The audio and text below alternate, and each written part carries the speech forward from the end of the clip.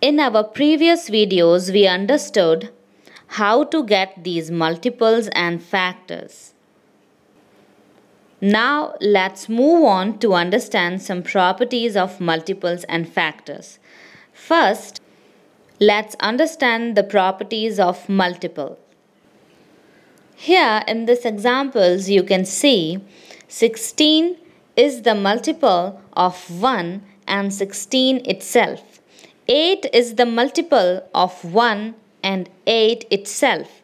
27 is the multiple of 1 and 27 itself.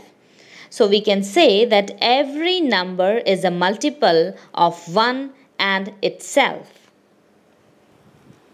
You can also see that 16 is greater than or equal to these numbers.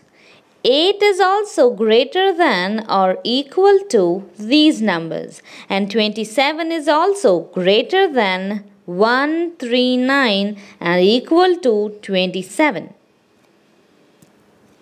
So we say that multiple of a number, these are the multiples. Multiples of a number is always greater than or equal to the number itself. You can also see that 16 is a multiple of 2. 8 is also a multiple of 2. So here we can see two multiples of 2. What are the other multiples of 2? Multiples of 2 can be obtained by multiplying 2 to any other number. 2 multiplied by 1, 2 multiplied by 2, 2 multiplied by 3, and so on. So all the numbers that come in 2's table are the multiples of 2. So 2, 4, 6, 8, 10, 12, and so on. We can extend this table endlessly. So we can say that a number has an unlimited number of multiples.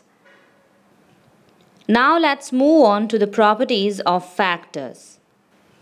You can see that 1 is a factor of every number, and every number is a factor of itself. 8 is a factor of 8. 27 is a factor of 27. 16 is a factor of 16. Every number is a factor of itself, and 1 is a factor of every number. You can also see that the biggest factor of a number is the number itself. The biggest factor is the number itself.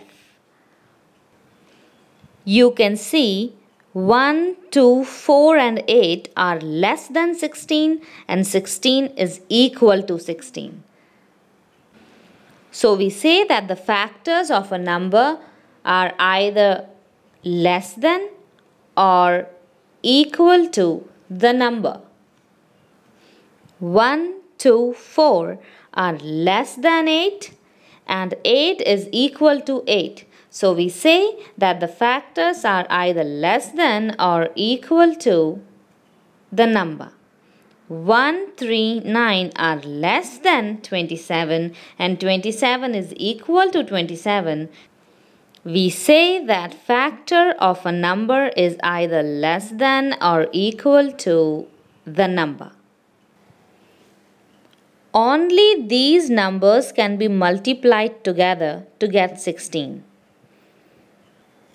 That is, only these numbers can give us 16.